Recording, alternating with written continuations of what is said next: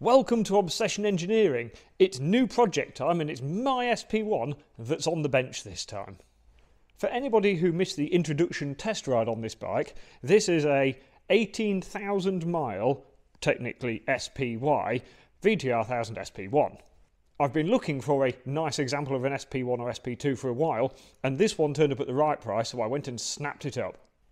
It is almost completely original, and I want to keep it looking completely original, but I want to make it ride a little bit better. Having test ridden it, I can tell you the forks actually feel not too bad. The brakes stop it eventually, but the rear shock is basically a disaster zone. So what I'm going to do in the next few episodes is take bits of it apart, do items one by one so you can see how to strip and rebuild individual items, and then hopefully when we're finished we'll have a bike that rides considerably better but still looks like the iconic SP1 shape. So today I am going to start at the front. I'm going to take some bodywork off it, I'm going to take the forks out of it, and I'm going to go and make them even better. Before I actually start ripping bits of the bike apart though, I am going to do some measuring, because I want to check what the sag settings are like right now. The sag settings are really important to how a bike is going to ride. Basically, the order you need to do your suspension in is get the right springs, get the right preloads, which is the right sags, and then look at the damping later. There is no point having lovely damping if you're already 3/4 of the way through the travel because the spring is wrong.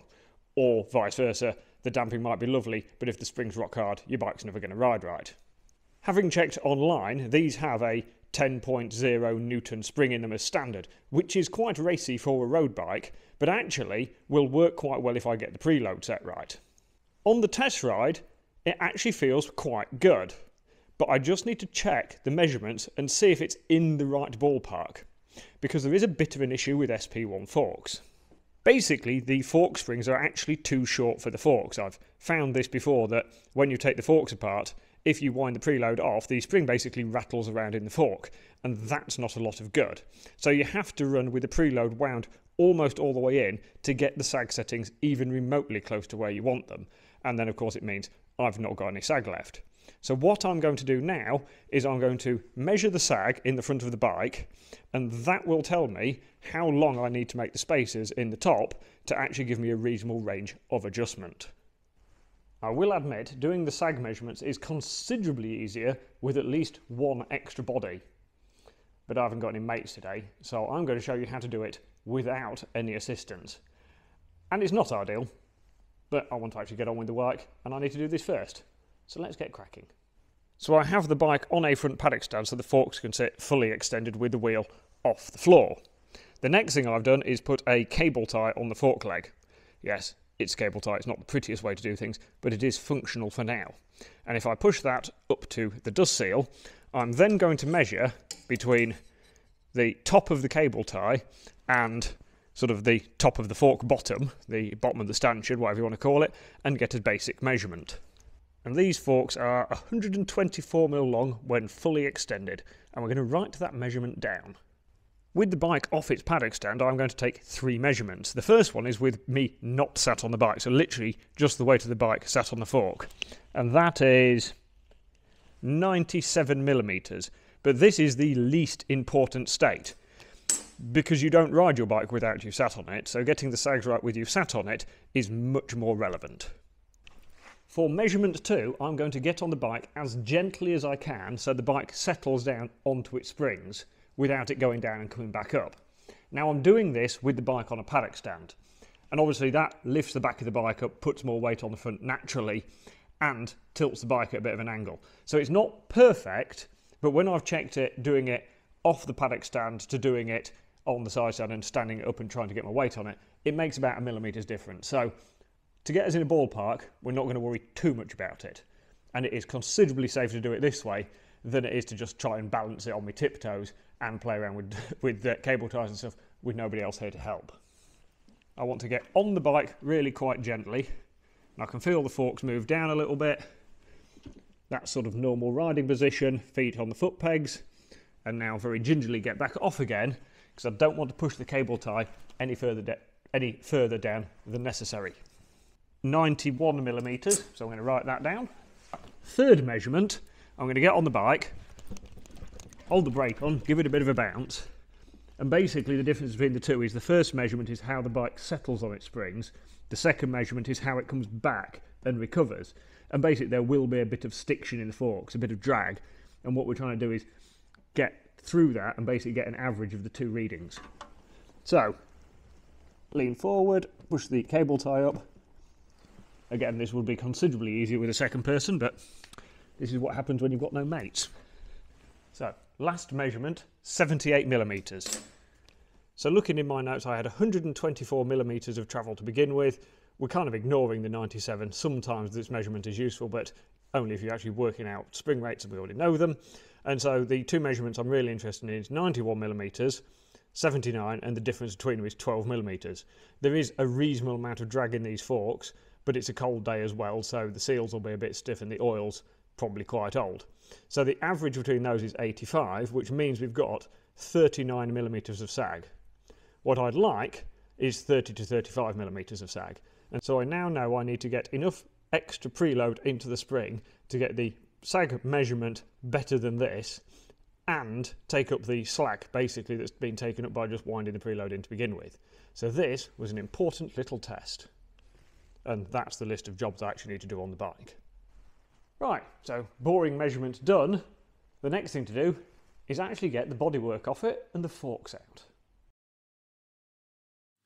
Luckily, the SP1 dates back to an era when you could actually take the fairings off a bike without needing to go to the Honda University for fairing fasteners and fiddly things before you could actually get to anything. Thank you, Honda. You actually made a bike that was easy to work on. So that's all the fairing removed from the SP1, and this bike's been pretty simple to get the fairing off, unlike anything new that's made by Honda. Basically, the older the bike, generally the easier the fairing is to take off. Nowadays, the manufacturers love hiding little tabs out the way and locking the panels together in 17 different ways. And they don't want, the bolt that holds this together, they don't want it on show. And so nowadays, stuff is getting more and more awkward to take the fairing off. But this was lovely. Unless they'd put quick release fasteners on, that wasn't really going to get any easier at all. To take the forks out, I need to remove the brake calipers, the front wheel, the mudguard, and then basically undo the yokes and the handlebars, and then the fork tubes can slide out. If this was a customer bike coming in, I could have actually got to the bottom yoke bolts with a torque wrench to put everything back together with the fairing on it. But I need to get underneath to give everything a clean, and it's a lot easier for me to show you how to get to stuff if we can actually see it. So, taking the fairing off, not a bad job. Now she's naked. So I have the mudguard and the calipers removed, and I've just cable tied the calipers up out the way so they're not rattling around and dangling on the brake lines. Now my mudguard has at some point had a disc lock left on it, and it's broken the front of there. It has been sort of plastic welded around the back, and I'm going to have a look online. If there is a cheap, nice replacement mudguard, I might order it. But if not, I shall drop this off with my painter and just get him to make a slightly nicer job of that. It's not a big problem, but I'm aware of it, so I'd like it to be a little bit nicer. So the next job is to take the front wheel out. So on a Honda there's basically a bolt that goes in the end of the spindle to hold it all together. So we'll get a socket on that, get that undone. I'm only going to take this halfway, 2/3 of the way out to begin with. So unthread that a little bit, and then I need to get a T-handle on there, undo my pinch bolts, but with the right size Allen key, T-bar, because this isn't it. Doesn't fit. So with my pinch bolts now removed from their holes, you actually don't need to take them all out. You can just loosen them, but I've taken them all out today. And the reason for leaving this halfway undone is that you then have somewhere to give a tap with a soft mallet. This is my Thor 2-pound half hide, half copper, half hide hammer. It's a little bit battle worn now, but this might be my favourite tool. It's had a lot of use over the years, this hammer. With the bolt now removed all the way out from that side, slot an Allen key or something in the other end of the spindle, and just take the wheel out. Relatively easy, but admittedly easy with two hands, so I'm going to put the camera down. Our next step is to undo the yokes and the handlebars and drop the forks out. But there's a couple of little bits I'm going to do first to make life easier later. when I undo the top yoke clamp, I'm going to undo that one first, and then I'm going to crack off the top cap for the fork. You want a very well-fitting spanner or socket because these might be quite tight, because it may have been years since they've been undone. Undoing the pinch bolt first relieves the tension on the thread, so you've got more chance of getting it undone. As this is standard production bike, the height of the fork is actually sort of pegged by the handlebar, and the handlebar is pegged to the yoke, so you can't actually get this height wrong when you put it back together. If it's on a track bike or a modified bike, it's always worth measuring this distance here so you can put the fork back at exactly the same height. Also, if you have handlebars that can be moved, it's worth putting a little mark on them so you know the correct orientation when you put them back in. Anyway, enough talk. I need to undo that first, crack that off, and then I can undo the handlebar, the bottom yoke, and just slide the fork out. Now when you're undoing the last pinch bolt, always a good idea to hold on to the fork because the fork is moving already there. Some bikes they'll be really tight in the yokes, some will move quite easily. But this one's going quite easy, so we just need to lower that down and slide the fork all the way out. Now, because this is Honda, there is a little circlip on here, and the circlip basically locates the handlebar in the right place. So take that off and put that somewhere safe with all the fairing fasteners. Right, so that's one fork leg ready to go upstairs into the suspension lab. Let's get the other one out. So that's both forks removed, and one of my other little tricks is to cable tie the handlebar up to the top yoke, because that it stops it flapping around and pulling on the cabling or getting trapped in anything. So I'm upstairs in my suspension area now, and I have the forks with me and some parts. So I'm going to be changing the fork seals. So in this packet I've got the oil seals and the dust seals, and then in my nicely arranged ones that have fallen over, basically these are the bushes that go inside the forks to let the two tubes slide against each other. Now they may look and feel okay, but being as these are now over 20 years old, a few quid for some new bushes is definitely not a bad idea. If I was just changing the fork seals, I probably wouldn't need the bushes. I might not even need the dust seals. I might just need the oil seals out of there. But because I'm treating this bike nicely, I'm putting a few extra bits in. And the extra bits don't finish there. In here is some magic, basically. These little bits in here, these are the pistons and the valves that control the oil. It's because these control the oil, they control how good the damping is.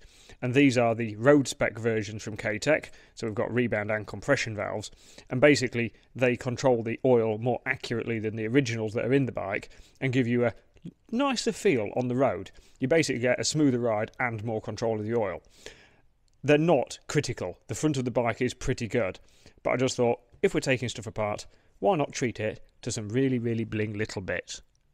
To go with my new pistons and valves, you can of course actually get the little flow control valves that go on the outside of the forks. They're pretty in red and they look very nice, but being as I'm trying to keep my forks looking standard, I'm just living with the standard compression adjusters and those things inside. First thing I've done is given the forks a clean, mostly because as I'm taking things apart, or even worse when I'm putting things back together, what I don't want to do is transfer dirt from, say, the outside of the tube into the bits inside the fork, because that is definitely not a good idea. What I've also done is given them a really good clean down here and look for any pitting. Now this fork has, and I don't even know whether you can focus on it, this tiniest little pit mark there. And basically that will either be a bit of a stone chip or even a little bit of salt that's just flicked up onto it, and it's just eating through the chrome and it's just bubbling up the metal underneath it. Obviously the further down the fork travel you get, the more chance you've got of getting pitting, because basically the seals and bits aren't scraping and they're not leaving a tiny bit of oil all the way down here.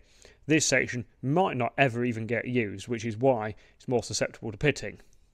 Right, so I have an oil stone, or technically an India stone, which is even finer, a little bit of oil on it, and I'm just going to really, really gently run that across that pit mark there, and you can see already I've barely had to touch it. Clean that off, and it's just taken the top, like any shards of sharp metal off the top of there. So when I'm putting the new seals and bits in, I can push everything to the bottom of the stroke, and I've not got a risk of damaging my new seals. If your stanchions are more heavily pitted, it is going to be a problem, because obviously the pitting after a while will come back and will of course just rip into the seals, and then you're going to get oil seals leaking again. So if the stanchions are particularly bad, they might need to be removed and either re-chromed or replaced. To be fair, re-chroming them is not that different a price to actually just buying a new set, and so it's generally a lot faster to just put a new set in if they're available. The next thing I'm going to do is I'm going to measure where my adjusters currently sit. So, screwdriver, and I'm going to count in. So, 1, 2, 3, right, so that's 9 clicks from fully in, and I'm going to count how many clicks there are in total. So we start there, you feel the adjuster bottom, the first click is 0, 0, 1, 2, 3, 13, 14, 14 clicks, which is about normal on sort of standard Japanese forks. And it is going to be very important later that we know how many clicks are on these. And in fact, what I'm going to do is wind the adjuster all the way in so it bottoms, and that is handy for later. The next thing to do is measure the preload. So conveniently on these forks they've got little preload rings, so you can just basically count how many rings you've got showing, and I'm going to change the preload anyway, so it's not too critical, but having all your damping and preload settings written down is useful for later for when you put stuff back together. I'm also going to check the compression adjuster setting, and the other reason to check your settings now is so you can actually tell whether the adjusters are seized or not, because it's a lot easier to fix the seized adjuster while you've got the forks in bits. Putting it back together and then finding it is just disappointing. And now we've done even more measuring, it is time to actually take stuff apart. So, 32mm spanner, get that on there, and you want a spanner that fits nicely so that you don't damage your anodizing. And there's a reason we cracked these open in the bike earlier, because doing them in the vise tends to involve clamping them really quite tight. So with the fork top unscrewed, I can slide the tube down like that and expose the tube inside, which has little holes in it, and we're going to need those to compress the spring. And when I mentioned earlier that the spring in these forks can basically just rattle around if you don't have any preload on it, if I pull the top out spring a little bit, the tubes and the spaces that hold the springs in rattle around quite a lot. I'm not really sure how Honda passed this off as acceptable, because I don't think it is. So with the fork in the fork spring compressor, I can wind the compressor down and compress the spring. Hence why it's called the spring compressor. Obviously, if you're doing this at home, you may not have a big spring compressor like this one. You can get little clamps that you just basically pull down with your hands. And they do work. They are fiddly sometimes, but they will do the job if necessary. Now I have the spring compressed, I've exposed the nut here that's at the top of the damper rod. So I need to get a spanner on that, a spanner on the top cap, and I need to separate them like that. And then I can wind the top cap off the damper rod.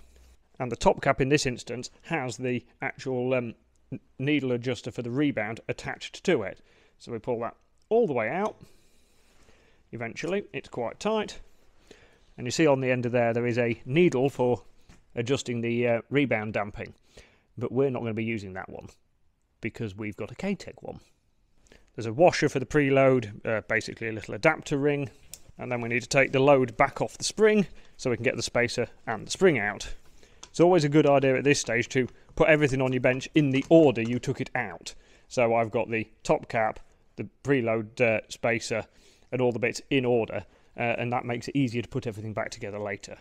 So I have my fork hanging up, draining into a sink. Now the sink obviously drains into a bucket that's full of old fork oil and shock oil. It's obviously not going down the mains. The oil in this isn't actually too bad, and I'm guessing when the bike was recommissioned a couple of years ago, it probably had the fork seals and oil changed. But I'm still going to do it again because I'm going to improve it anyway. And as mentioned before, I have everything laid out in basically the correct order. The top cap with the adjuster needle on it for the rebound, and then I've got a spacer, like a washer for the preload, an adapter, the preload ring, and then the spring. If it's laid out in order, it's a lot easier when you're putting stuff back together. Now that my fork leg is relatively drained of oil, I need to split the stanchion from the outer so that I can get to the seals that are in here. So the first thing I need to do is push the dust seal out of the way, and the easiest way is with a flat screwdriver. You just want to be a little bit careful that when you put a bit of pressure on it, you don't mark up the aluminium of the fork leg. So that's that pushed away from there. So up in here there is a circlip, so I've just got my screwdriver in there, and I'm being quite careful not to get in there too harsh and scratch anything, and I'm just going to flick the circlip out the way, which is sometimes easier said than done.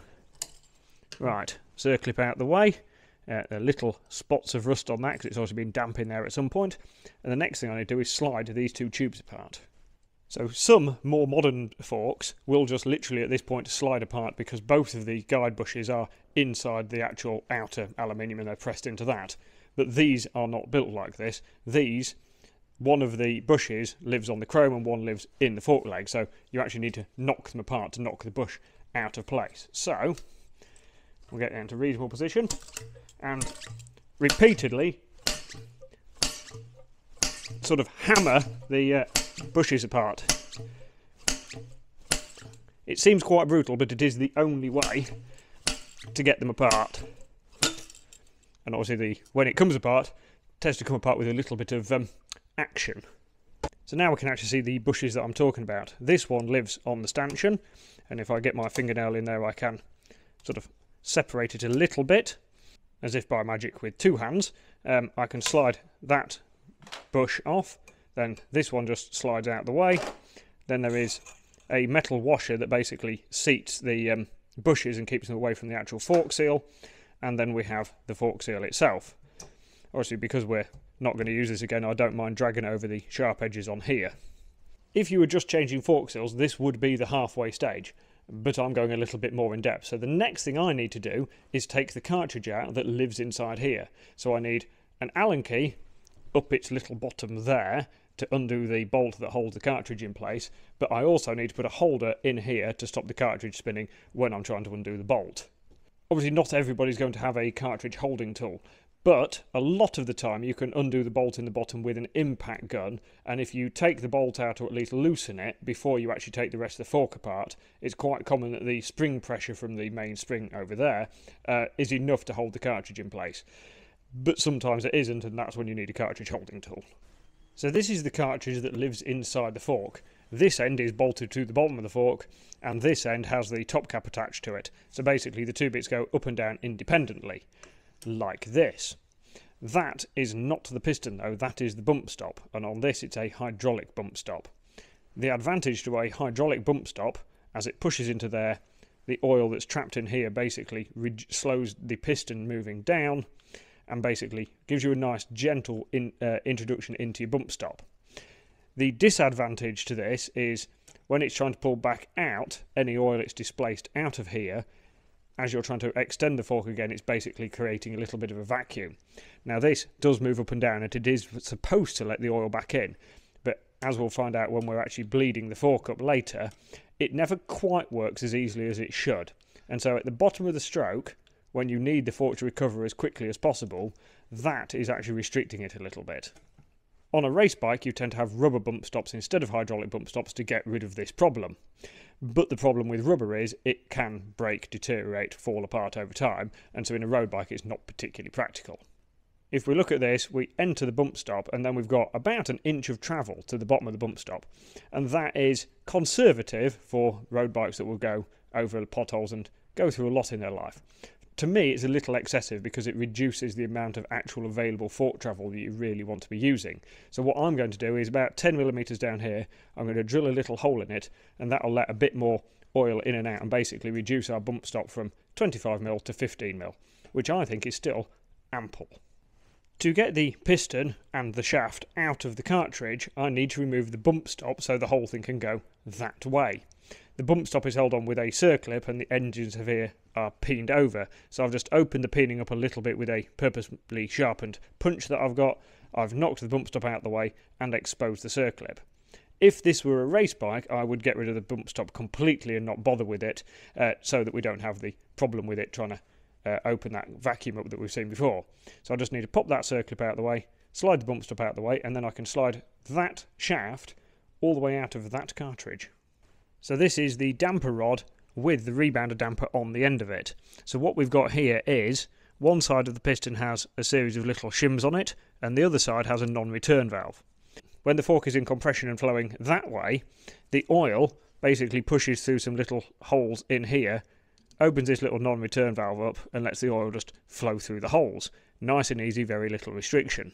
When the fork goes back the other way in rebound, some of the oil can go up the middle of here, because there's a hole, and out this little hole here, that is adjusted by the adjuster that's connected to our top cap. it's just a bypass. The rest of the oil has to go through another series of holes and push against the shims. And the faster the fork is moving, the more oil you have pushing these shims and just basically springing them apart. So basically, the faster the fork is moving, the more damping you get, and the more control you get. If you just had a plain hole, it would get to a point where the hole can't cope with anymore and the fork basically locks up. Or if you had a really big hole, you basically have no damping. So that's why we have an adjuster. But the adjuster, of course, only alters how much oil is bypassing this shim stack. To alter how it actually feels once we're into the actual shims, into these bits, we need to change the shims, which you could just take these off and alter the shims that are on this piston. But the K-Tech piston is also a different design, so it flows differently. So what we're going to do is take this off, I'm going to warm it up a little bit with a blowtorch, unscrew this one off the end of the rod, and put a whole new piston on. Now we've got everything apart, we can see it in a bit more detail. This is the standard shim stack, this is the K-Tech one, so this is just the rebound adjuster. There is a bigger range of shims on here, so it'll give us a wider range of damping. The actual holes through the piston are a different design as well, so they flow differently. And interestingly on this one, there's quite a lot of preloading on the non-return valve. The idea of that is that when the fork goes into compression, this won't open as easily, so this piston will actually generate a little bit of compression damping as well, which basically should give us a bit better control. Now we can see here there is a hole down the middle of there, and that goes through to these holes here. So basically that bypasses this whole shim stack. This is actually the adjustment needle we're going to be using. So basically this lives inside here, and this, if you wound it all the way in, would block off the access from this hole to the bypass, and then if that's blocked off, all of your damping oil has to go through the shim stack, so it's going to feel quite firm. If we wind this out of the way, more and more oil can flow past the shim stack. In effect, you get less damping or more open damping. So that's basically how the rebound adjuster works. The compression works in pretty much the same way, but backwards. So I've popped the cartridge back together, I've put the bump stop back on, the circlet back on, and just peened the edges over on the peening there to hold the bump stop in place. And now I can move on to the compression adjuster. Now normally the compression adjuster would actually live in the bottom of the cartridge down there, but on the Honda they've put it out the front of the fork like this, nice and easy for access. I thought I was being clever by leaving the compression adjuster block on the bottom of the fork. Turns out you can't get the top out, so I just need to undo those two cap screws, take the whole lot off. And here we have all the bits for the compression adjuster. This is the bit that sits at the bottom of the fork, and I've just got to be careful not to lose the O-rings off that. And these are our two compression stacks. So as we can see from here, the shim stack design is different between the K-Tech and the original, and the actual shape of the holes in the piston will be different as well. So what I need to do next is unscrew this one and fit that one. But a question at the back, I hear you shout. Why, yes. If on the rebound stack the hole is open for the bypass and oil is just flowing through it, then surely it's not moving any oil to push through the compression stack. And you're nearly right. Basically the compression stack is only really activated by the oil that is displaced by the shaft running into the cartridge. So really these are not going to make as much difference as the rebound adjustment, which is why we always adjust the rebound first and compression second on this type of fork. So now I have the K-Tech piston and shims fitted to the original adjuster, I have all the bits of the original compression valve laid out. So these three bits are just literally bits of non-return valve, and then the piston is the important bit. And so if we lay that on there, we can see where the non-return valve would be, and basically when the fork's moving the opposite way in the rebound direction, the non-return valve will just spring open and oil will flow out of these big holes. When it goes into compression, oil will go down the little holes, and that will try and force this shim open. And obviously that shim's got all these other shims on top of it, and depending on how many shims and what thickness and what size, depends on how much pressure you need to open the shims up. And obviously depending on the piston design, depends on the surface area you get from these holes as well. So it all goes into adjusting how much damping you actually get and at what speed you get it. So you could just take shims in and out of these different stacks and try and get the damping you want, or you can just go to K-Tech because they've done the hard work for you. With my compression adjuster refitted at the fork bottom, it's time to put the cartridge back in. There is a little collar that sits on the end there, so I've made sure that's in place. And so all I'm going to do with that is literally just slip it up the hole. Just like that. And then if we come to this end, I have the bolt with a smear of grease on the O-ring. So that needs to go up that hole and screw back into the cartridge. Now I have my cartridge refitted, I have slipped a very thin plastic bag over the end of the fork, and that is so when I slide the seals on, they're less likely to get nicked on these bits of metal on the sharp edges on the fork. And talking of seals, I have new dust seal, old circlip, new oil seal, old washer, and then new bushes. So one by one, we're going to take a seal, slide it over the end of there, and then slip it down the fork leg like that. And because we're using the plastic bag, we're less likely to damage the seals. So now we have everything arranged on the fork leg. New dust seal, circlip, new oil seal. I'll just put a smear of fork oil in that before I slid it down as well to give it an even nicer time. The washer and the new bushes clipped into place. So the next thing to do is get my fork outer and slide it on. I've given the fork outer inside a thorough cleaning, so we've got no old oil and debris in there. So we need to slide that down, and then we need to knock the bushes and then the seal into the outer. I tend to try and knock the bushes back into the fork leg before I do the seal. You can get these sort of generic seal drivers that go like that, and there's a sort of slide hammer thing that goes with them. I've spent the extra money and actually bought ones that are exactly the right size, and this does make a difference when you're putting the fork seals in. It does make life a bit easier. Obviously, if you're only doing one set of seals a year, you wouldn't go and spend the money buying all the fancy tooling I've got, but I do this day in, day out, so it is worth spending the extra. So I've knocked my bushes in already, so the seal only has to put the seal in. I've given it a little bit of lube around the outside of the seal so it's easier for it to slide into the housing. And then, right, and that is in far enough that we can get the circlip in and then push the dust seal into place. And there we go, seals and bushes and everything we placed into there. So the next thing to do is get some oil in it. So now we're into putting oil back in the forks. Normally I would use Motul 5-weight factory line, but I'm running a little bit low because it's that time of year when everybody's closed. So I'm using some some K-Tech stuff instead. It is 5-weight fork oil, it is very good quality, and so I don't mind which one I use. Right, we shall pour a reasonably large amount into the fork leg until it's relatively close to the top. Then I'm just going to move the outer up and down a couple of times to make sure I get plenty of oil around the seals and the bushes. And then I need to bleed up the damper rod inside, because at the moment the cartridge will be half full of air. And so I need to keep pumping this up and down until it pulls enough oil into the cartridge that it expels all the air. This will involve quite a lot of pumping, and not in the way I'd usually like on a Saturday night.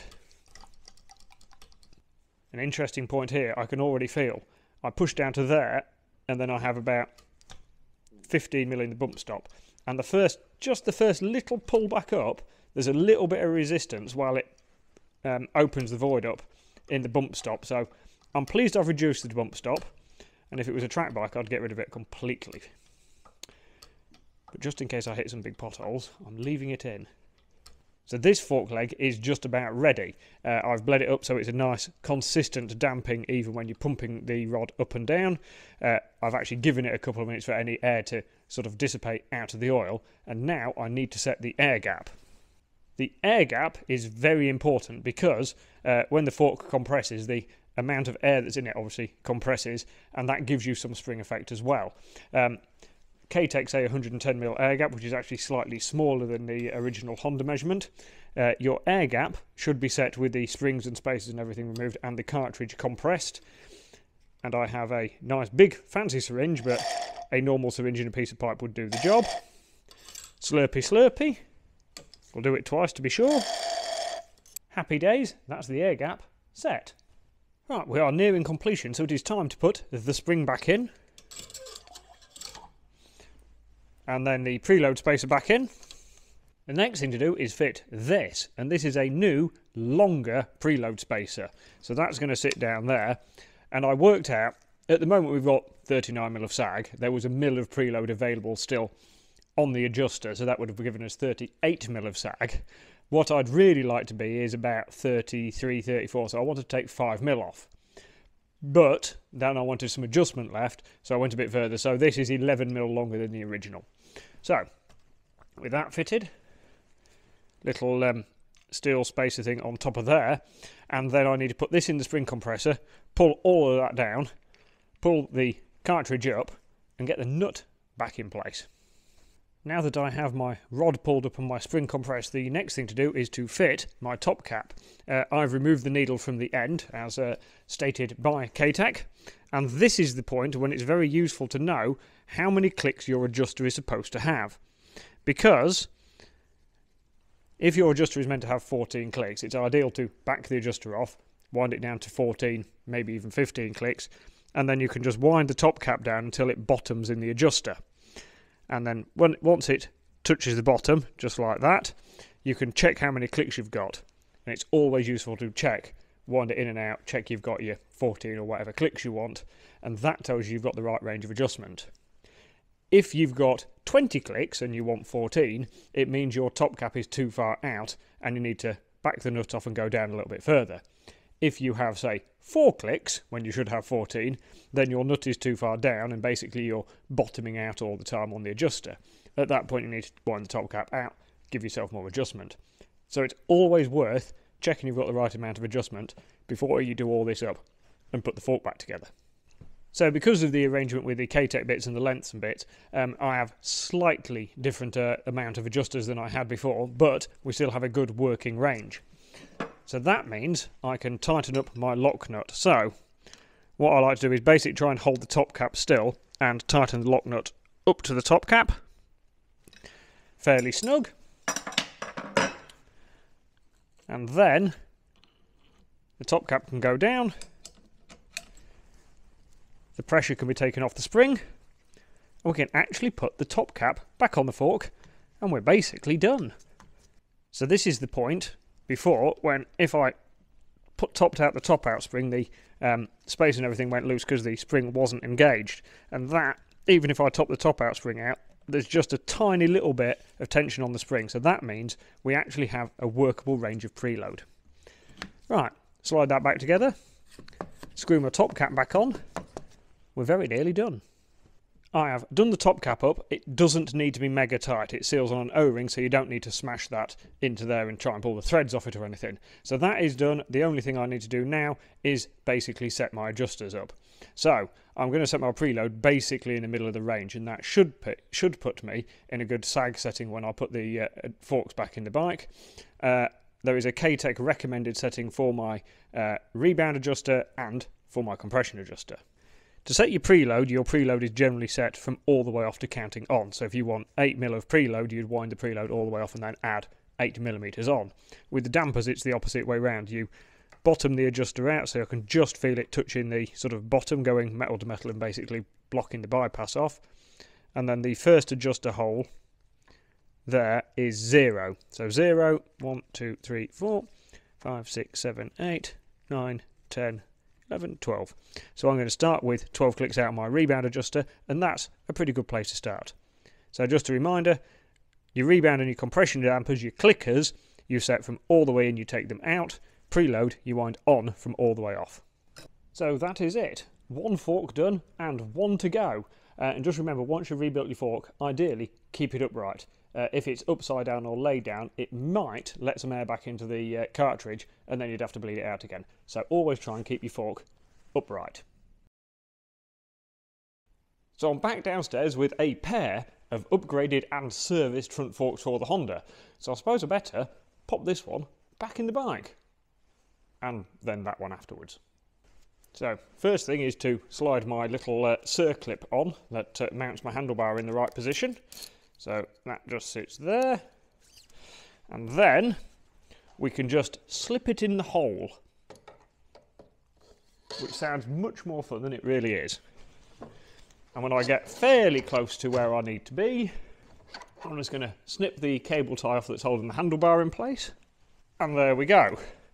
A fork basically in the bike. Wipe off a little bit of the debris from inside the yoke. Or triple tree or triple clamp if you're one of our very rare American viewers. Now I have the decision as to where I want to have the shower sticker that sticks out on these forks, pointed towards the back. It's not really anything to show off about, is it? Right, going to nip the yoke up to begin with. Get them all just tightened down a little bit. Make sure the handlebar is located in the top yoke, because it has a locating position. Obviously, if you're doing this with ones that you've marked yourself, you need to check the fork height and actually make sure you get the handlebars in the right place. There is a little bit of movement on these, so I'm setting them nice and wide. Right, that's all just nipped up. And now I just need the torque wrench, because apparently all of these are 26 Newton meters. So that's one fork in and all the clamp bolts tightened up. Time to put the other one in. With both my forks in and everything torqued up, it is time to put a wheel back in. So, luckily my spindle is already quite well greased. So, we'll take the nut off the other end, slot the wheel in. With some manufacturers, especially Kawasaki, it's actually quite easy to put the wheel in the wrong way round because all the space is the same on both sides. So, just pay attention to which way around your wheel is supposed to go. Slide that in. Get it lined up on the other side. Need a little adjustment on there. And there we go, wheel in. And the spindle on this actually sort of pushes against the spacer all the way through the fork leg and pushes the wheel into its sort of datum point. So next thing is to put my bolt in the other side and torque everything up. Official torque setting for the big bolt on the front wheel is 59 Newton meters, which is about there. I might go around it later and check it. And the pinch bolts, like the forks, are 26. So we'll just go around, nip everything up, and happy days, we have a wheel in. So that is the forks back in the SP1.